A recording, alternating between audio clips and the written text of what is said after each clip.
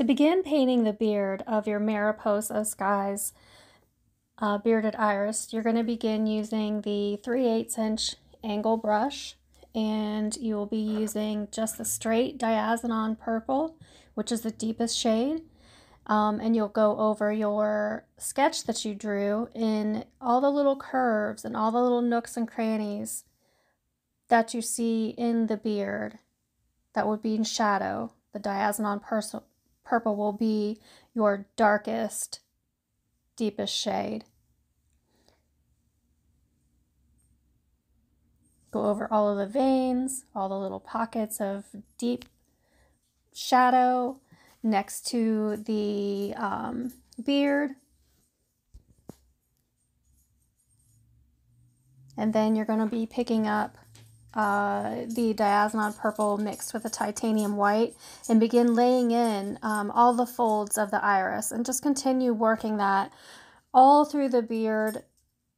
Every little nook and cranny and bump and lump that the beard has, you'll be using the lighter color variation to highlight. So those will be the areas that will be raised or appear to be raised. What you're trying to do is make the beard, make the flower look 3D, where it's actually just a 2D image. So that adding the deep color in the shaded part, in the depth, and gradually building that up lighter will give the illusion of depth and curves. So you can see where I'm just adding just the highlight. I've started, sometimes I work in patches like that, a little bit at a time. Sometimes I will go and I'll lay a wash over the entire part of the flower, like you see here. I'll just maybe do that over the entire area that I'm painting. I like to mix it up a little bit, and like I said, sometimes I do the entire flower, sometimes I do little bits and pieces and break up the parts, but I usually work from left to right. That's just how I work. If you're left-handed, you may work right to left. This is a mixture of the diazinon purple with the titanium white, and you can see I'm using a lot more of the ultramarine blue actually in this. So that shade right there that I'm adding, the highlight, is mainly the ultramarine blue mixed with the titanium white. And I'm just going to continue laying that in, and that's the area that I'm painting now are areas that are going to be raised, so that your eye will pick up to where it looks like it's going to have a curve in the petal.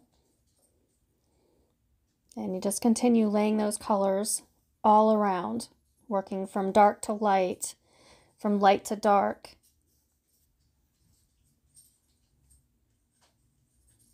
There's a lot of the highlight, you can see a lot of the white mixed in with the ultramarine blue.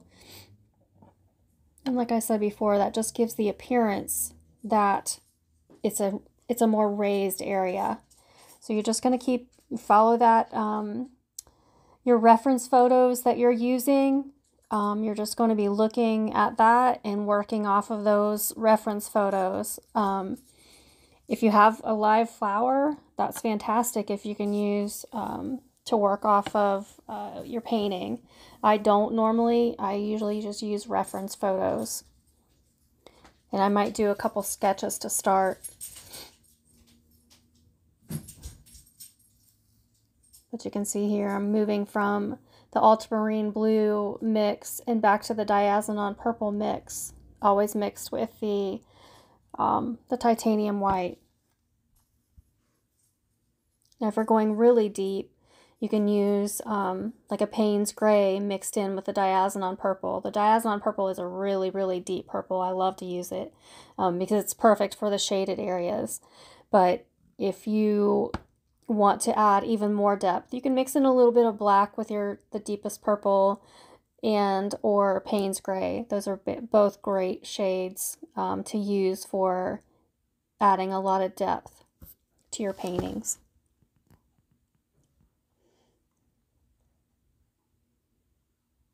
can speed up the film or slow it down as you need to kind of get the idea of what I'm doing.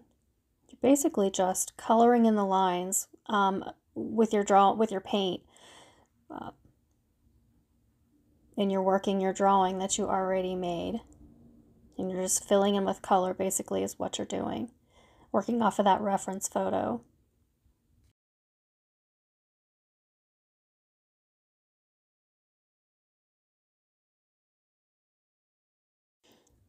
I pretty much use the same brush for almost the entire surface of the painting this iris beard. You'll see that sometimes I'm using the chiseled edge and pulling the paint towards me. Sometimes I use it to sort of scruff in the paint a little bit there. You can see me doing that. And I use, I'm mixing my paint with water, and that'll give it more of like a wash effect. And what you're going to want to do is sort of build up that paint in layers. So you're just going to be, it's only paint. If you make a mistake, you can correct it. There's no damage done. It's only paint. If you don't like what you see, paint over it and just keep trying and experimenting with what you're doing, so you get the effect that you like. But I use that angle brush to lay in color, to lay in the wash, but I also then use the chiseled edge to do fine lines if I need to do fine lines. And the larger the area that I'm painting with, usually the larger the brush that I use. And you can see what I do here also as I sort of, to make it so it's not so overwhelming when you're painting a subject, is to break it down into pieces and parts. Like I started with each leaf individually, and then with the beard, I always start on one side and almost complete it before I move to the other. It's completely up to you, however you want to paint your flower.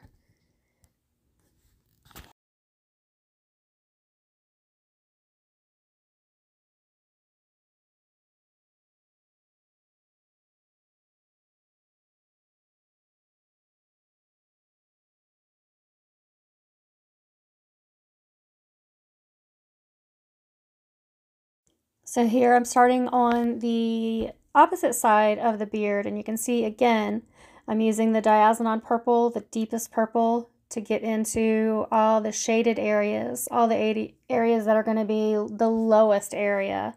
If this were a real iris you were looking at, it would be the folds of the iris, and all the creases is the darkest. And here's the DIOXAZINE purple mixed with some titanium white and the ultramarine blue.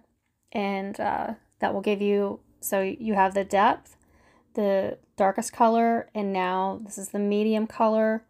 And usually then the last color will be the white mixed in with the shades.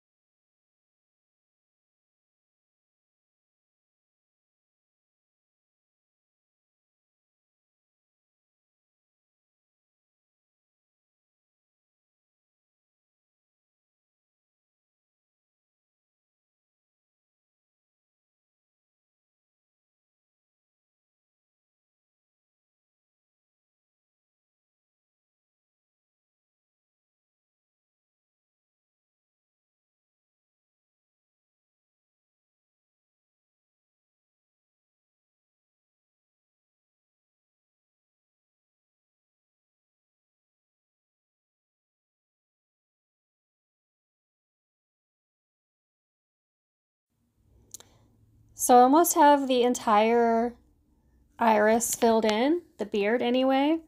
And you can see that I'm sort of smoothing out some of the areas that I've already added. And you can go over those creases so they don't look so severe. You do a little bit of shading to work in, sort of to give it a soft curve. And you're just blending, going lighter shades, and softly blending those, the dark, the deepest value, to the next shade up lighter value. Now you can see my concentration of paint has a lot more titanium white in it. So what I'm doing now is adding the highlights into those little folds that are in the petals. And so I'm almost completed with this. You can see I have added a little bit of a blue, more of the stronger just concentration of the ultramarine blue, not really mixed with any of the other colors.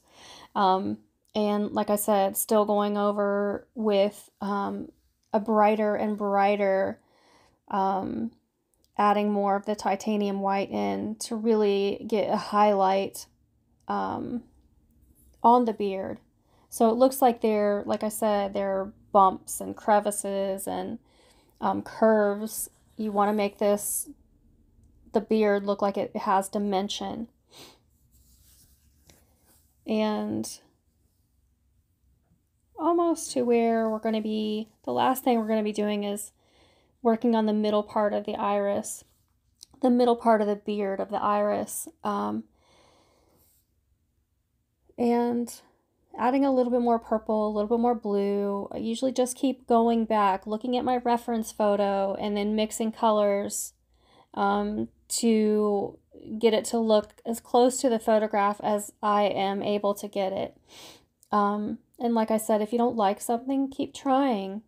The painting is completely yours. If it doesn't end up looking like your reference photo, that's okay too. So the last thing I'm doing here is just adding some white. There's always a little bit of like a white bicolor up towards the beard, some speckling. So that's what I'm adding in now. It's just a higher concentration of the white and really, really bright, more white than anything for those little speckles that are always in the beard, right, or excuse me, in the beard right next to the middle part of the iris, the beard.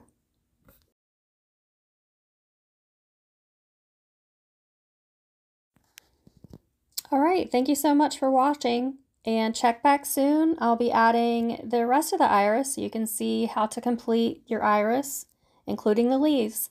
Thanks so much.